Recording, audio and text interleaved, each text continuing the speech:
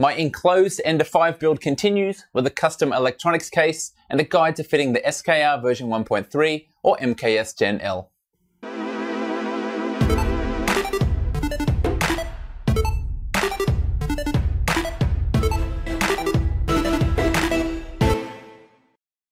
This Ender 5 is currently undergoing quite a transformation. The end goal is to have a specialist printer capable of doing ABS, nylon and polycarbonate. Previously, I performed a range of mods including this acrylic enclosure. And in the future, I'll be adding a lid as well as giving it a heated build chamber.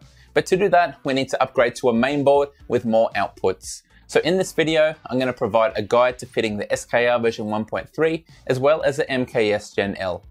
Let's start by looking at the requirements of this application and then having a look at what I've designed. Here is our standard Ender 5, and here are the acrylic door panels we added in the last installment. In a future episode, we'll be adding a lid to contain the heat at the top, but we have a problem. Our standard mainboard can't output to any extra heaters or read any extra temperatures. Therefore, we need to replace it with something like an SKR version 1.3 or an MKS Gen L. Once we do this, we'll have everything in place that we need to have a heated build chamber. But to throw a spanner in the works, our electronics down the bottom needs to remain cool, especially the stepper motor drivers, and this parameter drives the basis of my design. Therefore, our design criteria is as follows. Our primary purpose is to hold an MKS Gen L or SKR 1.3. We need to provide access to the SD card and USB port. We want to be able to access the mainboard from the top of the printer instead of the underside. We want to isolate mainboard active cooling from the heated chamber. I want to retain the factory switches and plugs, and I want all of the pieces to be printable on an Ender 5. What I'm not concerned with is factory mainboard support or support for a Raspberry Pi or keeping it quiet, but I'll upload the step files so people can remix as they see fit. So we start by measuring the Ender 5 frame as well as the old case and mounting hole locations. I then found a beautifully detailed model of the SKR version 1.3, but I did a couple of cuts to clean it up and make it faster to work with. I also found a model of the Meanwhile power supply and quickly modeled up myself the 4010 fan. The base of the case is made up of 4 sections. Each of them fits within the 220 by 220 Ender 5 build volume, and they're designed to slot and bolt together as you'll see later on. As you can see at the back, the cords still exit in the same corner, the power supply cable still enters in the same corner, and the power switch still resides in its corner too. One main difference is the main board is flipped upside down and it is actually housed on the underside of the lid. We have a double panel that it bolts to, and it's hinged in the sides so it can flip up, meaning you have access to it without having to flip the printer upside down like with the original design. We have 4 more printable pieces to cover the top, but the most interesting thing going on is probably the thermal management. We can see that there's actually room for 4 4010 fans, and they're designed to promote crossflow from one side of the case to the other, this front one going straight onto the stepper motor drivers of our main board. When we look from side on, we can see that my new design actually sits lower than the factory case. And if we look from underneath, we'll see that there's large openings to feed the air to the fan, and then on the left hand side, the other 2 fans blow out as exhaust with the same large ports. This case actually sits up a little bit higher too, but don't worry, it easily clears the bed when it's at its 300mm lowest position. If you're looking at this thinking that you don't want to print all of these parts, at the end of this segment I'll have an alternative solution for you. Disassembling the old case is quite straightforward, simply undo bolts until everything's free.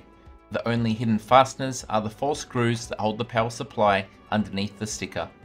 Here's our 4 base pieces. They're designed to jigsaw together, and my designs on Thingiverse are slightly more refined than what you're seeing here. Each pair is designed to be held together with long M3 by 50 bolts. When you join the left and right pairs, there's actually room to have one of these bolts on each side. Introducing them will make it fairly rigid.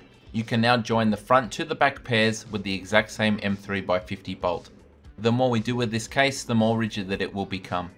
Time to introduce our fans, and I'm using 4010s, and for all of them the sticker needs to face to the left. There are 4 slots to insert them, just use cheap 24 volt ones, and remember that on the left hand side as well, all of the stickers must face to the left. If you get this wrong, you will completely ruin the thermal management of the case, which relies on a crossflow from the right hand side to the left. At the base of each fan are two holes where you can use M3x20 or similar bolts to thread into the plastic case and retain the fan securely. After they are in place, it seems a good time to inspect the entry and exit ports for each fan. There are some tall sections in the middle to aid with rigidity, but there should still be plenty of room for the required crossflow. If you're worried this isn't going to work, then here's a simple test you can do. If you have a steam exhaust fan in your bathroom, there's a fair chance it draws its air from a tiny crack underneath the door. If I put this paper down, you can see that there's quite a lot of flow coming through to feed the fan. If you manage your inputs and outputs, you can have quite precise control. To wire up the fans conveniently, I made this little loom. On one side it has 4 prongs to plug in the 4 fans, and on the other side a simple positive and negative for the power supply. The fans plug in, matching up the color to the wires, with the positive and negative spade terminals resting in place, ready to go directly into the power supply outputs. With the fans in place, we can start to insert some of our upper panels. Each of these is going to be retained with short M3x8 or M3x10 bolts. You'll be cutting the thread as you insert them with a screwdriver. We'll now turn our attention to the lid that holds the electronics. It also prints in 2 pieces, but it's a bit of a tighter fit when you put the two together. Once that's done, another 2 M3x50 bolts, one from each side, will hold it together and make it fairly rigid. You might like to get a 3.5mm drill bit and drill out the 2 hinge holes on either side of this top lid. Now we can guide the top lid assembly into place, and this time round you're going to want 2 M3x30mm bolts, and we're going to carefully align them by hand, and then after you've done this, feel free to switch to power tools to drive them home. Your hinged lid should be free to move up and down at will. We'll now start to wire up the power supply, and we're going to take note of these wires. It goes yellow for earth, black for neutral, and then red for live down the bottom. We can unplug those, insert the plug at the back, and secure it with the original bolts. You'll notice on the left hand side of the case, there are 4 mounting holes which match up to the 4 mounting holes on the bottom of the power supply. We're going to flip it over and rest it into place, and then flip the whole assembly over, reusing the original bolts to hold it in place. We can now take that earth, neutral and live and plug them in the same order on our entry port. I next chose to wire up my 4 fans by taking the red terminal and connecting it to the power supply positive, and the black terminal and connecting it to the negative. Make sure to double check and get this right, or you're going to blow up 4 fans as soon as you switch on the power. Now unfortunately, with the power supply rotated, the wires to the factory switch won't quite reach. To fix this, I made up these simple extension pieces and plugged them in to extend the cables. The original on-off switch is simply designed to be pushed in until it clips in place from the front. The spade terminals simply clip onto the back of the switch. The one in the corner will be a little bit tight, and you might need to bend it inwards to clear the 3D printed part. It would be extremely dangerous to have these connections come loose, and for this reason I've chosen to insulate mine with black electrical tape. As an alternative to extend the short wires, you might choose to cut, solder and then heat shrink to achieve the same thing. Take the pair of wires that come out of the power supply to go into the mainboard and feed them through into the right hand side, and then place your left hand lid pieces to close up the power supply. These lid pieces, like the ones we've already done, are held in place with short M3 bolts. Once again, they'll cut their own thread as we insert them. Now it's time to complete our wiring by flipping up the lid and installing the mainboard. To do this, I chose to flip the printer on its back and then line up the electronics case underneath. You can then flip it up into place and insert the mounting bolts. Once again, the original bolts are retained and they will cut their own thread as you insert them. There's 2 bolts to insert on the front as well as 2 on each side. You will need to undo the 2 bolts from the right hand front cover, as well as 1 bolt for the hinging lid to feed through the LCD ribbon cable. I'd also recommend taking the wires for the X stepper motor and feeding them underneath the lid to make sure they reach the mainboard. Unfortunately, the ribbon cable for the factory LCD is about 10 cm short, so keep this in mind if you're not installing an MKS TFT. Both of these mainboard upgrades have the same mounting footprint, so reuse the factory M3 bolts to hold it onto the underside of the lid. I've made this diagram to help you when you unplug the wiring from the factory mainboard. If you're wiring up an MKS Gen L, the wiring is almost exactly the same as an Ender 3. but because the Ender 5 homes in the different direction, you need to plug X and Y end stops into X and Y max instead of X and Y min. For the SKR, it's exactly the same change. The X and Y end stops plug into max as well. These diagrams are linked in the description, and I'd recommend making a hard copy to keep somewhere near your printer. The wiring is plug and play apart from the end stops. Mark the left hand lug as seen here, and then use a knife to carefully slice it off. They're now ready to go. Plug them in as per the previous diagram, they'll now go straight in. With everything in place, you should now be able to close the case and double check that everything lines up.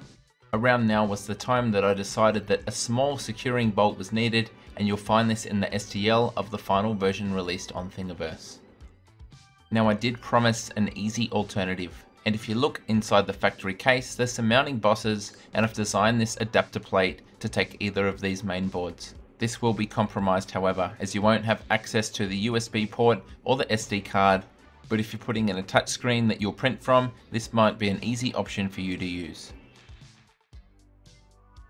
However you choose to add either of these boards, the next step is firmware. And fortunately, in Marlin 2.0, there's a base configuration for Ender 5, so the changes that we need are quite minimal. So this is the Marlin GitHub page, and most of the time you're used to using branch 1.1.9, which is the current, but instead we need to press this button and instead select Bug Fix 2.0. When the page reloads, we can come to clone or download and download a zip. Unpack the zip and then complete this next step. It's the same for either of these main boards.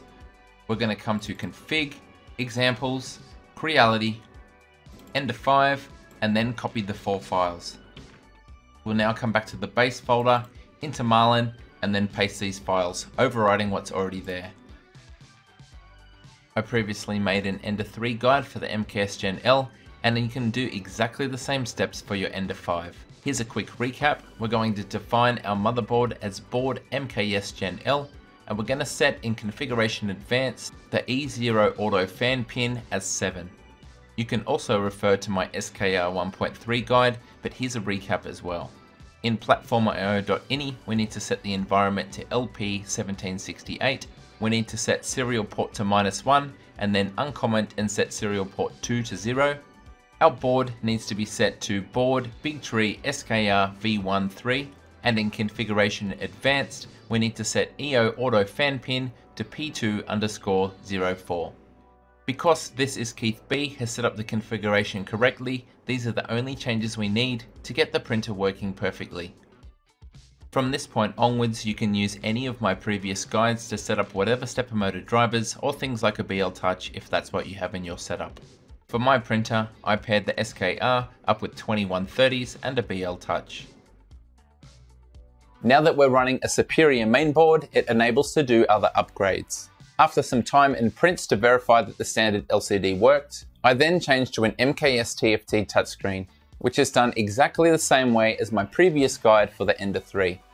When the next installment for my Ender 5 comes out, I should have a lid and hopefully have a working heated build chamber. After that, I'll do a video where I test how it performs on a range of cool different filaments. If you've got any comments on what you think I should try, please leave them down below. Thank you so much for watching, and until next time, happy 3D printing. G'day, it's Michael again. If you liked the video, then please click like. If you want to see more content like this in future, click subscribe and make sure you click on the bell to receive every notification. If you really want to support the channel and see exclusive content, become a patron. Visit my Patreon page. See you next time.